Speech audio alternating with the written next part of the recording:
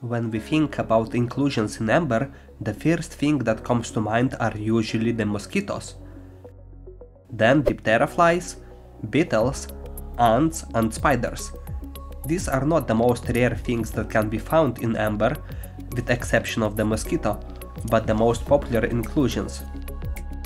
Turns out amber is capable of trapping and preserving beings from the so-called microcosmos. 16 million years ago, in modern La Cumbre, a region of the Dominican Republic, one such organism got trapped in dripping resin and fossilized to the modern days. It was a tardigrade, otherwise known as the water bear, also called the moss piglet. Tardigrades are celebrities of the microscopic world, and this specific one became a celebrity in the amber world. And it's not the only being from the microcosmos that was discovered in amber. There's also the mold pigs, which are a bit more common to find, but are exceptionally important for the science. Mold pigs do resemble tardigrades from the appearance, but they are not related at all. Tardigrades are ancient lineage that has seen it all on Earth, from the fall of the dinosaurs to the rise of terrestrial colonization of plants. Yet, they are like a ghost lineage for paleontologists, with almost no fossil record.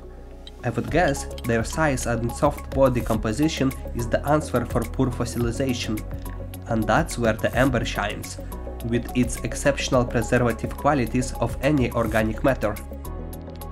The specimen that was discovered might not look like in great shape, but all the distinct anatomical features that was needed for identification are preserved. 4 pairs of legs, stout body and barrel-shaped head. The fossilized water bear represents a significant milestone, as it provides scientists with a glimpse into the ancient world and offers invaluable insights into the evolutionary history of these microvertebrates.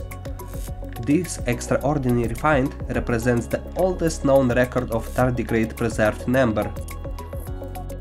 The new fossil enabled scientists to identify this never-before-seen species of tardigrade, which they called Paradophrybus chronocaribeus. The fossilized water bear provides us with unique opportunity to unlock the secrets of tardigrade survival. By analyzing its anatomy, we can compare it to modern tardigrades and gain a better understanding of how they adapted over millions of years. Tardigrades have colonized a wide range of environments, from the deep sea to the highest mountain peaks. Their ability to enter a state of suspended animation called cryptobiosis has played a crucial role in their success. Cryptobiosis allows tardigrades to survive harsh conditions by essentially shutting down their metabolism. They can survive extreme temperatures, dehydration, and other environmental stresses for prolonged periods.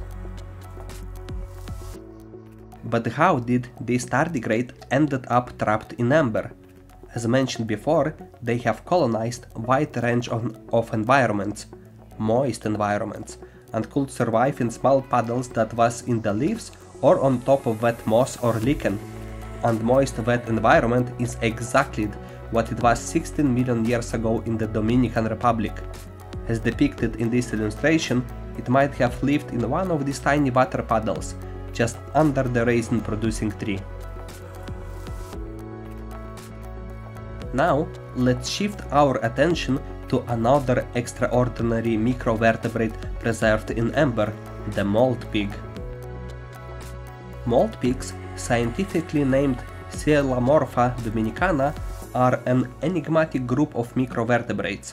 Though they share visual resemblance with water bears, they cannot be classified within the same family.